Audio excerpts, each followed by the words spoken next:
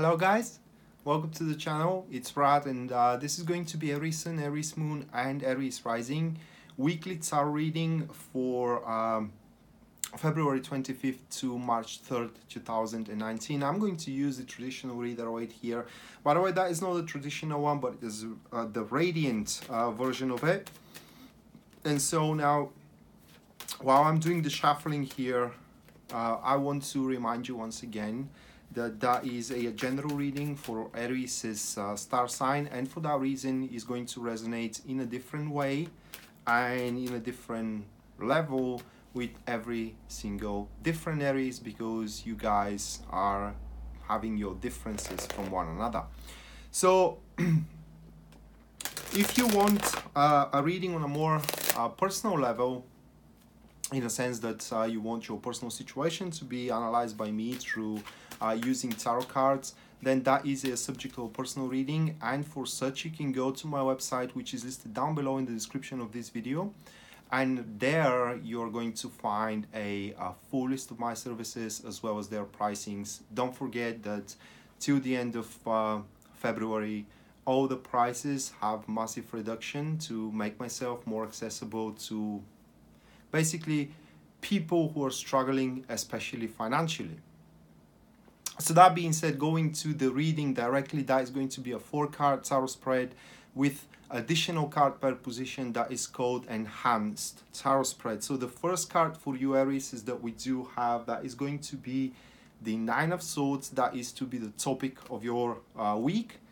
The second card, it is the 3 of Cups, which is the negative approach that you can take, or rather like the things that you should not do regarding the topic here. Then the third card, that is going to be the Chariot card, which points to the positive aspect or the things that you should do regarding the topic. These couple of cards are guidance cards, they are conditioning cards. And should you follow those guidance, the spread ends up in a final outcome of growth. So it always an interpretation of growth at the end, should you follow the guidance. And that is going to be, in your case, 3 of Wands. Wonderful, so lovely. All right, once again, guys, 9 of Swords, then is the 3 of Cups. After that was the Chariot card. And the last one, we have the 3 of Wands. So double threes is what we do have in the spread, which is going to relate into other people, and I can very strongly can see that, especially having the 3 of Cups into the negative position next to the Chariot card. That is important because these 2 cards kind of like interact with each other in a very finicky way here in this spread. But I'm going to leave now my cards here on the table or on my desk in front of me, because it's really uncomfortable to wave them in the air all the time. But we're gonna go through each single one of them more in depth. But just to give you the overall impression from the spread is that you are going to have to tackle, or rather like transfer from your previous week into this week, a very intimidating endeavor. It's kind of like a very intimidating enterprise. And it's not intimidating because it's kind of like it's despondent to be done, but it is because it's going to involve a lot of I can't really say it risks, but it's going to involve a lot of responsibilities which needs to be very strictly executed. Now, going into the first card, which is the 9 of Swords for you, that points to the I would say fear, where one is quite afraid to take on the task ahead because one may have a personal hesitation and even doubts that one could kind of like tackle with it overall. It's no different than being approached by your boss with that exciting new project, but in the same time this project, once you involve yourself into it, you have a lot to lose should the project is not done at all.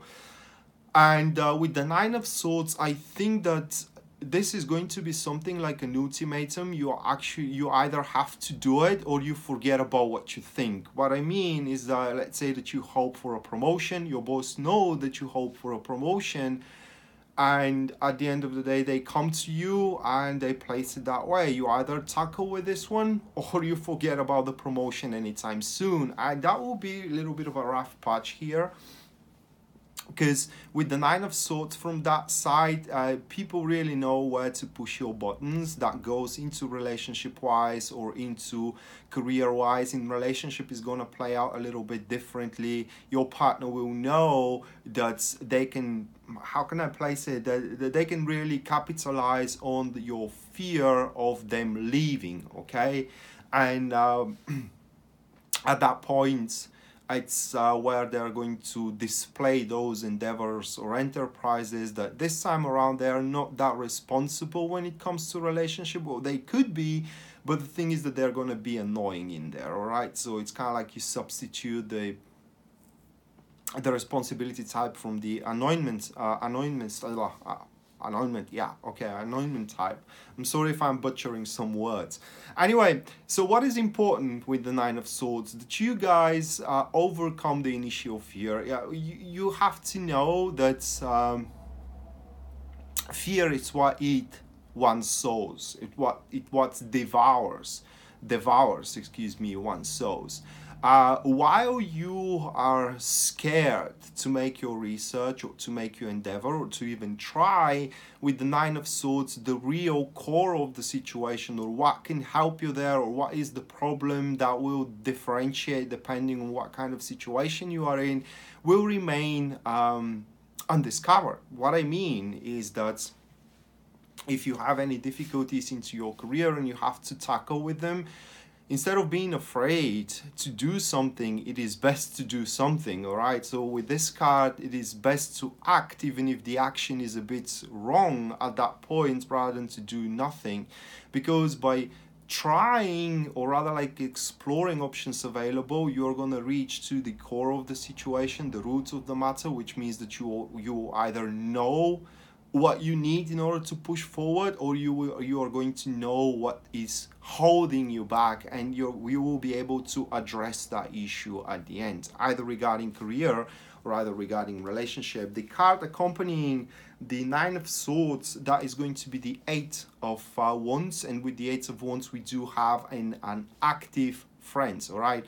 So when we do have an active friends in that specific combination, the thing is that let's say that the options available initially are going to be quite a lot. They are going to be so much at your disposal that in a sense of that you can approach the matter from a different angle to a point where you're going to not know what to do.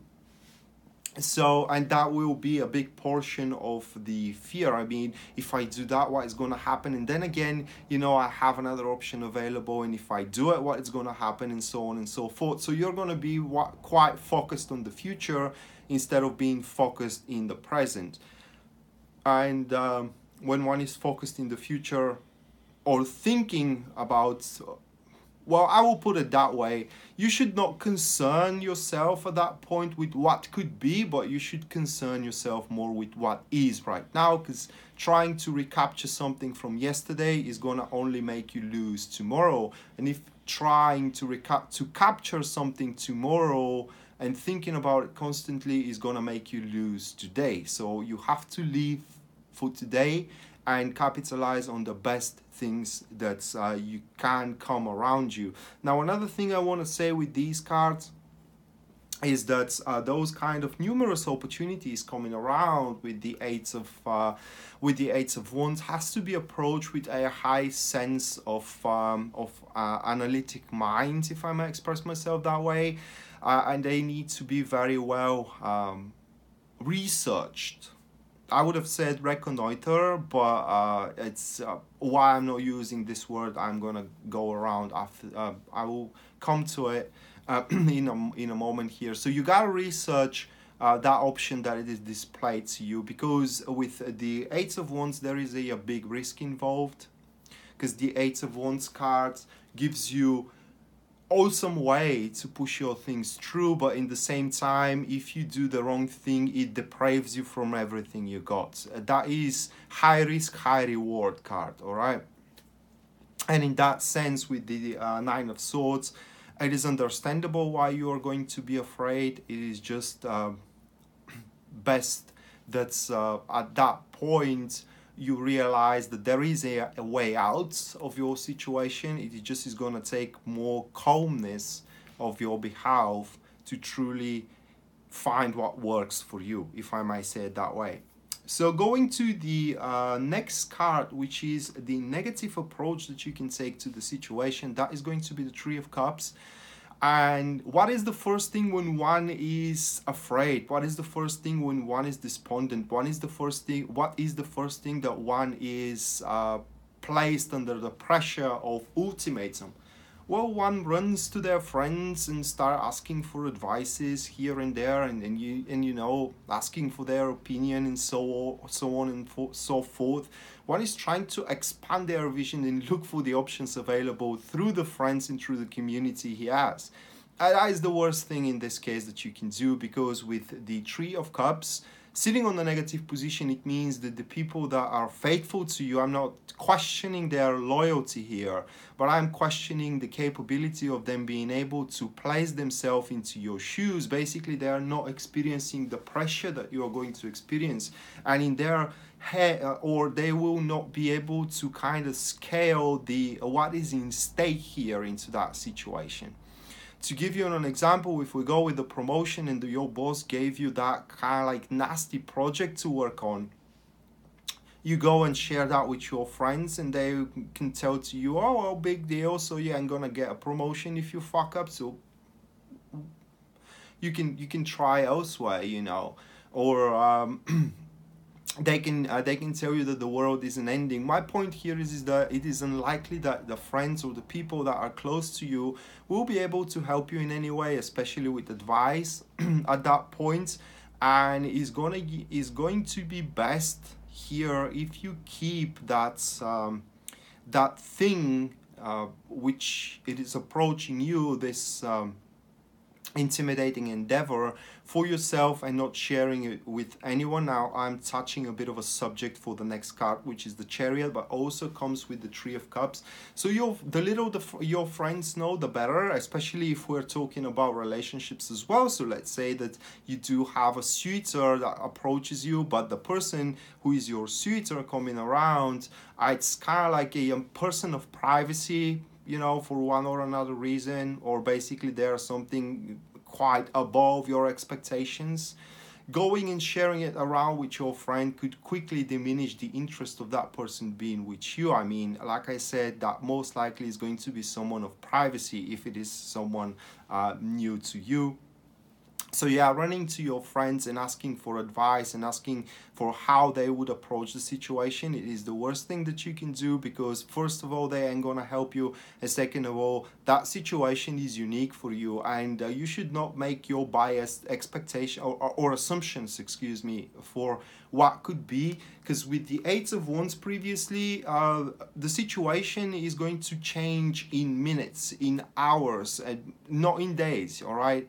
And if in 10 a.m. you felt like nothing is gonna work out, bang, something happened in let's say 11:30 a.m. and suddenly things are starting to move around. So that's why, guys, you should be more agile and adaptive, and once again overcome the fear of intimidation, and don't be petrified when it comes to taking a risks throughout the week. The upcoming card, or the accompanied card here, the catalyst, that is going to be the King of Pentacles. One more reason why you should not ask for help from your friends is because the King of Pentacles here points that this help should be paid off afterwards. So that is a favor for a favor, and it is kind of like, how can I place it? It's not about charity. The King of Pentacles is a generous person, but generous does not mean charitable, all right? So if someone helps you in any way, they will hold you accountable to it, and they will ask you to do something for them in the future, which could be very well a bigger thing that they have done for you right now. My point is that you can be strong enough on your own, and you can basically you can definitely push through on your own. Additionally, the King of Pentacles, it's about bringing connections and friends into the matter, and as we said, that is into a negative position. You should not bring your connections and friends into the matter anyway. And going to the next card here, which is the positive approach, what you can do, that is the Chariot card. First of all, Chariot is about independency, it's about singularity. So one can incorporate into that enterprise and into that endeavor their personal vision, their personal expression, and therefore making their expansion. One singular personal expansion. So what the card points is that you need to approach the thing with intention of making really hard work, putting strongly the toes behind it. That is because the Chariot promises you the luck of the hard work, all right? And if you put these toils behind it, there is no question that you are going to make wish fulfillment, huge conquests, and as well victory, triumph over and against excuse me, and against all odds. But yeah, independency, it's a huge role into it, and the appearance of that card in a positive position could also signify that if you involve your connections and other people into it, you're simply not gonna get the credit. Giving you straight away an example here, if we go with the promotion, so your boss gives you that project, they strongly rely on you, and that could be as well thing that they will give you as a test here to see how you work under pressure, you know. And instead of tackling it on your own, you kind of like use the help of a couple of your colleagues or the whole department there, and that will pretty much seal the deal with the promotion, because your boss is going to see that you can't handle it on your own, so you're not fitting for the promotion. I mean, if you can't handle that project on your own, how you're going to handle the whole department on your own, you know? So basically, yeah, this card calls you for independent incorporation of skills, efforts, emotional connection, attachment, or you name it, depending on what is your situation here, and that will allow you to make a huge jump moving on forward. Now, what you need to know additionally with this card is that when we have it, probably what worked before is not going to work this time around, and that is probably because why we had the Eight of Wands there. You will need some sort of a new brilliant strategies to be figured out, some new means at your behalf in order to tackle with this thing.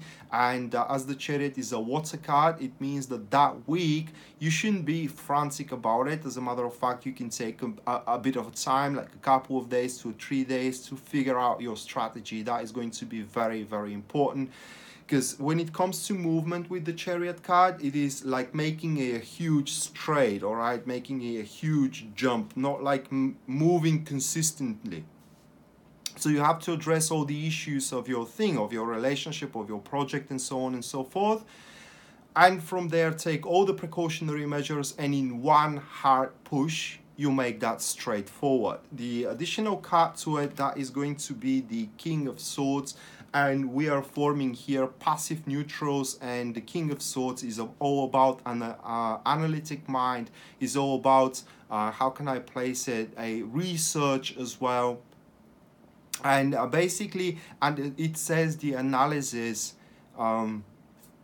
discovers you the way out of difficulties here. So the more you take time to figure out your strategy, to analyze the situation, and to, how can I place it, to create your strategy in a brilliant way, the easier the push of the Chariot is going to be.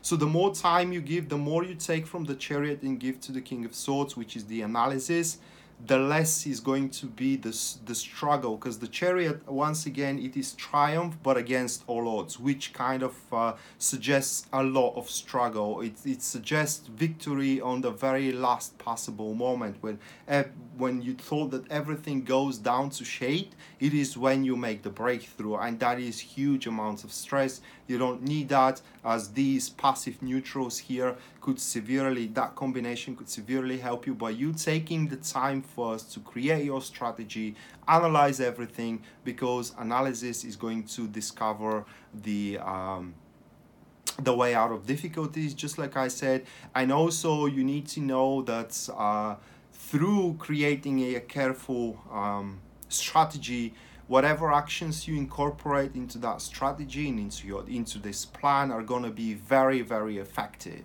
you know. So think twice before you act. It is what these cards are pointing. And once again, rely on your own personal strength, either relationship wise or either career wise as well. And finally, what we got, guys, it is the card of growth should you follow the guidance here from tarot, and that is the Three of Wands.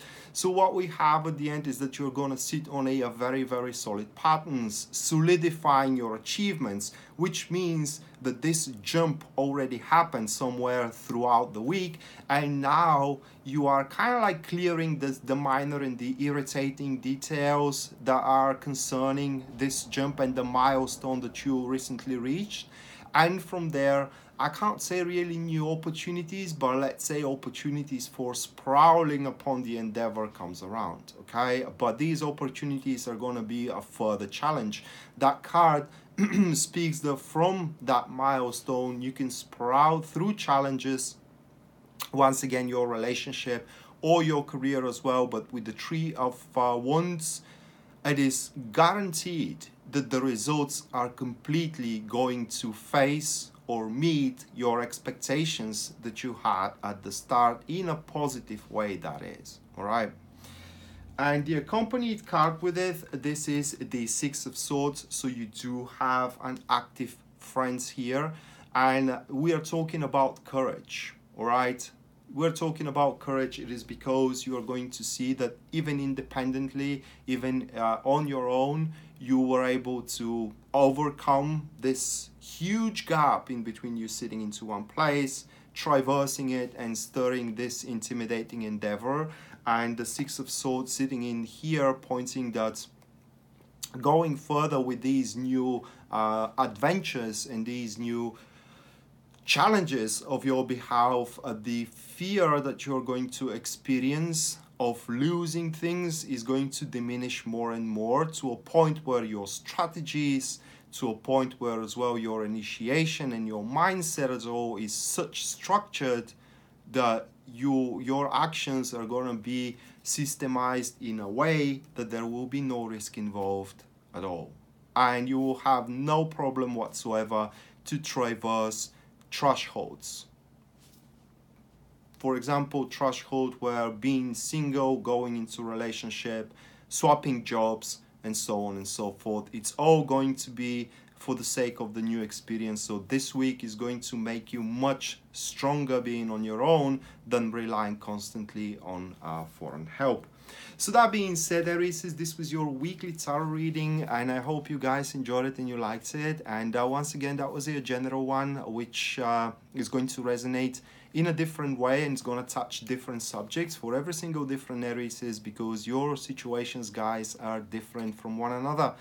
But if you want a touch on more personal matter, and you want me to analyze your personal situation through tarot cards, you can check out my website, which is listed down below in the description of this video, and there you can find a full list of my services and as well their pricings. And don't forget that throughout the months of February, all the prices are massively reduced. Some of them are even on a half price, for a reason to make myself more accessible of people in need, and especially in a financial one. So Rad signing up now. See you around. Bye.